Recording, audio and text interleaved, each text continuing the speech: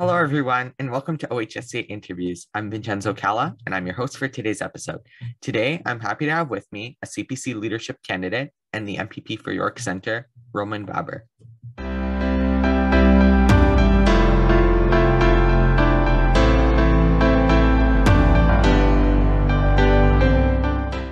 Roman was elected to become the MPP for York Centre in the 2018 provincial election. Roman obtained a BA from York University and graduated from law school at the University of Western Ontario. He was called to the Ontario Bar in 2006 and practiced civil and commercial litigation until his election in 2018. Roman is an occasional lecturer at an after-school program engaging high school students on constitutional and criminal law topics. Thank you, Roman, for your time, and thank you for joining us today. Good to be with you. It's great to have you, and we're going to start off our interview with the question and answer segment. These questions are asked by the members of our high school team. So the first one is a little simple, just sort of reflecting on your time so far as an MPP. And it is, what skills have you developed as an MPP that will help you in this leadership race? Absolutely. Well, look, I'm running to restore Canada's democracy, opportunity, and most importantly, trust in government. That many Canadians are losing faith in government. There's so much information out there. No one believes anyone anymore. No one believes anything anymore. I stood up for Canadians when it was popular, and I will continue to do so until we restore all rights for all Canadians. And I've demonstrated to say what I believe and do what I believe is right. And that is the most important quality I've harvested as an MPP and will bring to leadership of the Conservative Party.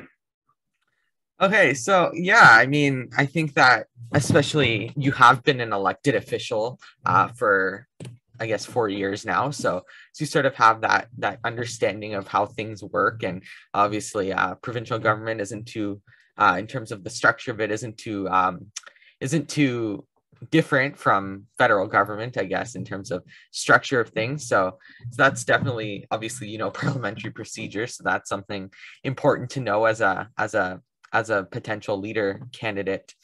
And also, we're going to go into the next question, actually. So Vasu from Ajax wants to ask you a big question, and this race is getting pretty big now. I think at my last count, we're at 8 candidates now, approved candidates.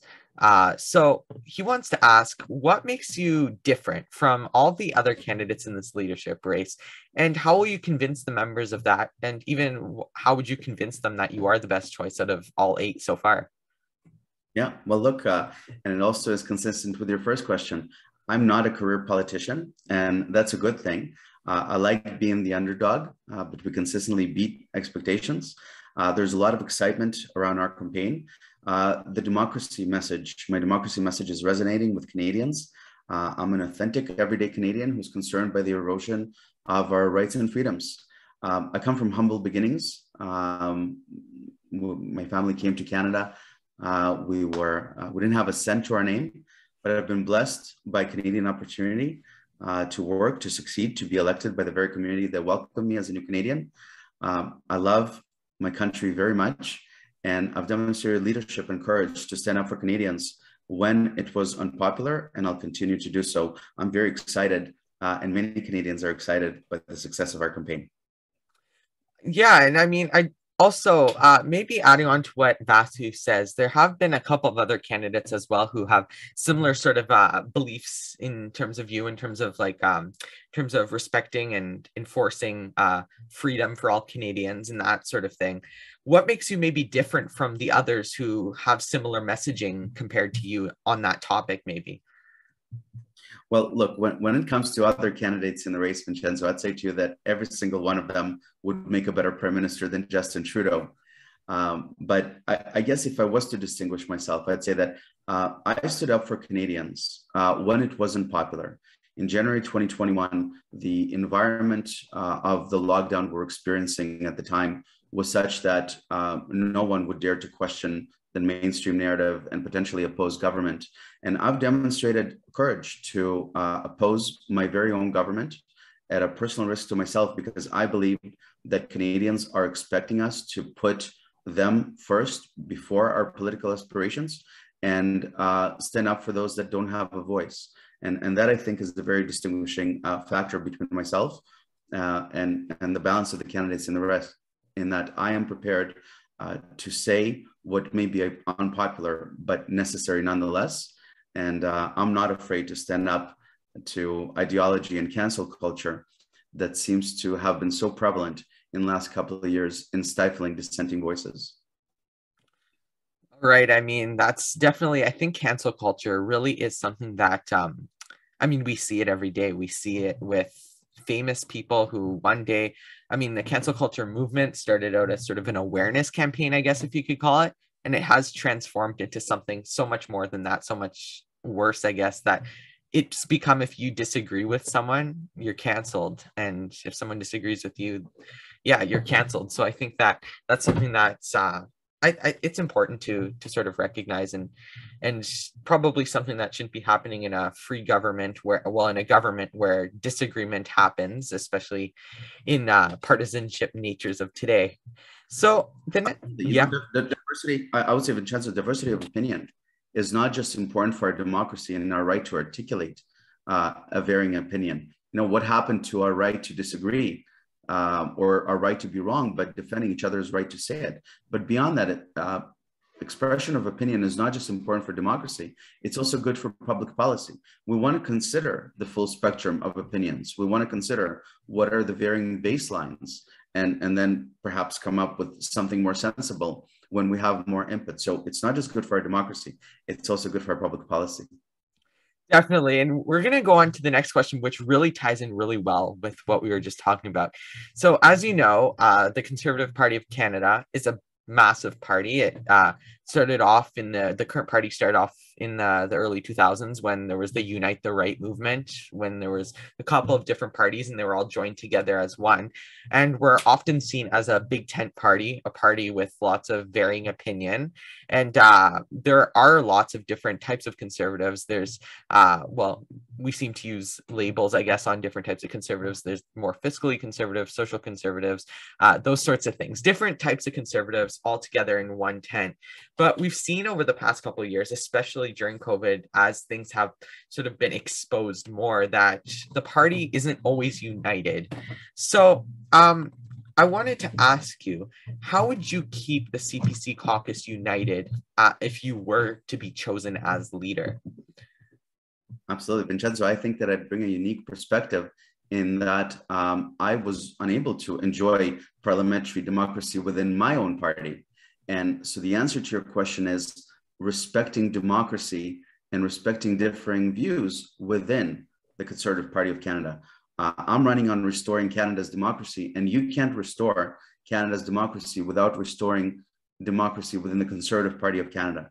And so I will welcome all views and entertain all opinion to help not just the democratic process, but to inform the decision-making of our party. For instance, I will welcome a lot of voters back who did not vote for the Conservative Party of Canada by suggesting that we should have stood up for you against lockdowns, against passports, against the mental health pandemic perpetuated by government in the last couple of years. And so I will welcome a lot of conservatives back. I will welcome social conservatives by saying that even though we might sometimes disagree on some issues, and that I'm not sure if government has a role in how people start and grow a family, I will nonetheless welcome their participation in the process. I will never have a litmus test in that I would deny a candidate from contesting a nomination. Everyone should be able to contest a nomination, irrespective of their conscience and deeply held views. And I would never prevent anyone from introducing legislation. That is their sacred parliamentary right. They haven't been elected to serve the leader. They've been elected by their constituents. And finally, I will appeal to Western conservatives, just like to all Western Canadians, by welcoming the West into the conversation and with a very robust energy plan. So, Vincenzo, I am determined to unite this party, but by restoring democracy within the Conservative Party of Canada. Free votes? Yes or no? On matters of conscience, yes. Yeah. I have been forced throughout my career to vote against my conscience, and that is not something that I would ever impose on any member of parliament. even if it comes at a cost to myself politically. We have to either we live by democracy or we do not. And I choose to live by democracy. Well, democracy is just such a it's a treasure that we have in Canada that not everybody across the world has the right to democracy. A lot of people I know that sometimes in Canada we may not like what's happening with the government, and that's fair. I mean, we're in a multi-party system where if especially another party is governing, you may not always agree with them, but democracy is still democracy. And I think that you're right at continuing to uphold democracy is so important, especially in Canada. So If I may yeah. just on that, because that is essentially the essence behind my run. Vincenzo, I think that there's been an unprecedented erosion of Canada's democracy. More than 3 million Canadians cannot board a plane or a train. Their mobility rights are usurped. Canadians are forced to choose, some Canadians are forced to choose between their personal health and their ability to put food on the table. We're seeing unprecedented censorship by the federal government. We're seeing the seizing of bank accounts without a court order or a trial. We have Quebec Bill 21, which prevents Canadians from practicing their faith when it's not grounded in a bona fide requirement. I'm running to restore Canada's democracy because without democracy, we don't have anything. You mentioned Bill 21, so I think that's really important. You would repeal Bill 21. Would you repeal Bill 21 in Quebec? And what else do you think you would do to sort of tell Quebec that the Conservative Party is a party for them, including? So, as a federal government, you're unable to repeal provincial legislation. I would, however, intervene in the charter case against Quebec, and I would look for other ways to discourage Quebec from engaging in what I believe to be discrimination against Canadians. I do not believe that one should be precluded from teaching high school math because they wear a kippa, or that a person who is Sikh should be prevented from being a police officer in Montreal because they wear a turban. We have always been proud, and I've always admired Canada's multiculturalism, Canada's pluralism, and diversity. I believe that it is our strength. And if there is a legitimate occupational requirement, such as safety, then that is one thing. But preventing Canadians from exercising faith as a condition of employment is not something that should be accepted in Canada's democratic society. Definitely. And I mean, I think that's something that's important. I mean, Bill 21 is definitely not okay. We've been seeing it brought to the forefront in recent months in Quebec. There have been some instances. And I think that, well, if we're going to be on a country that believes in religious freedom and a country that welcomes people from all backgrounds, because Canada is unique because we aren't just a melting pot. We're actually a country that welcomes so many unique backgrounds to Canada. We need to do what we can to make that well-rounded for everybody. So we're gonna, yeah. Vincenzo, at some point I was a new Canadian. I'm an immigrant to Canada. I came to Canada when I was 15 to the very electoral district that I now represent, and in which I'm located right now. I am Exhibit A for Canadian opportunity, in that I've had every opportunity to succeed, to work, to join a small business, and to be elected.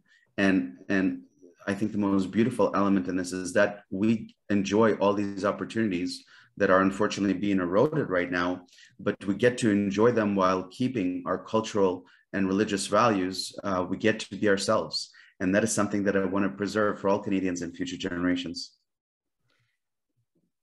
Amazing. I mean, you like you said, you have that experience. You were an immigrant, you came to Canada, and you're an MPP now. So it just shows the diversity we have in Canada.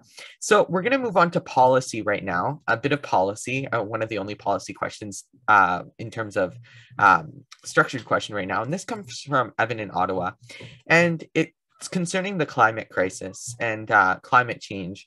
So Evan wants to ask, what type of climate change policy do you think that the CPC should adopt if you become leader? I know this is a big question that's kind of going around and everybody has their own ideas about it. What policy do you think we should adopt should you become leader?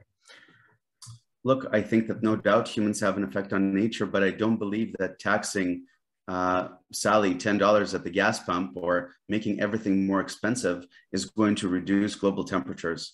I'm mostly concerned with clean water, clean air, clean forest. I love Canada's nature.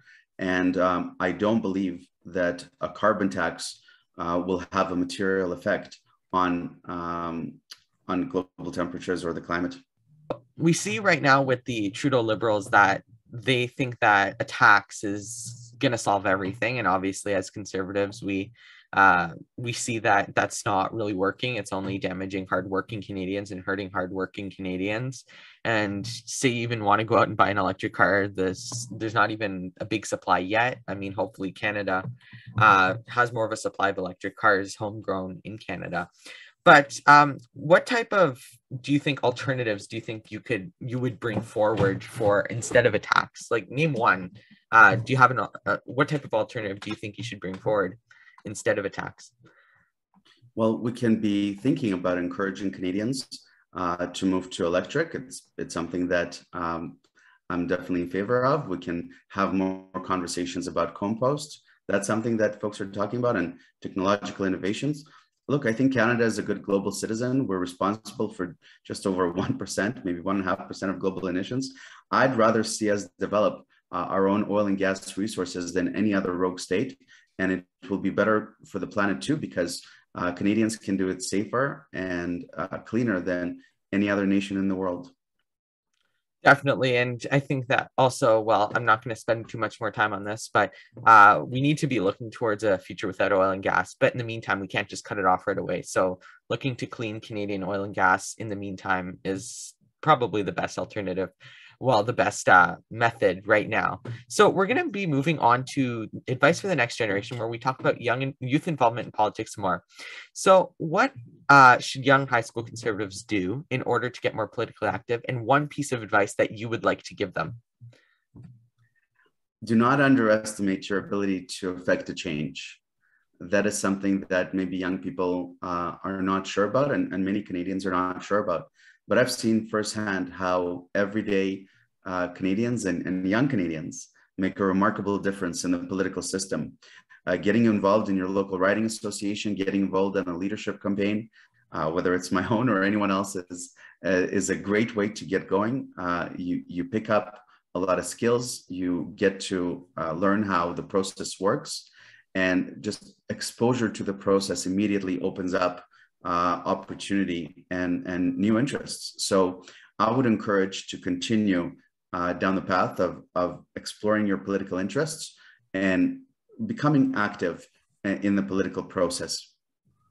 Well, that's exactly it. Just getting involved in campaigns and whatever strikes your interest, and sort of looking at policy, examining policy, and just paying attention and just speak up. And I'm sure that's something that you really believe in. We've talked about that today. So just speak up for what you believe in. So thank you, Roman, so much for your time today. We really appreciate you being with us, and we wish you well in your leadership campaign. Good luck on that. So thanks. That's it. We hope you enjoyed today's interview. Look for more videos coming soon. Follow Twitter, Instagram, Facebook, and TikTok at Ontario HSCons for more info about our next interview and for more great content. Make sure to look at our website at ontariohsconservatives.org to see more about us, see our projects, and for more great content. YouTube viewers, like this video, subscribe to the YouTube channel, and click notification bell so you don't miss a video. Podcast listeners, follow us and stay updated with new episodes. So we hope to see you all soon. Thank you.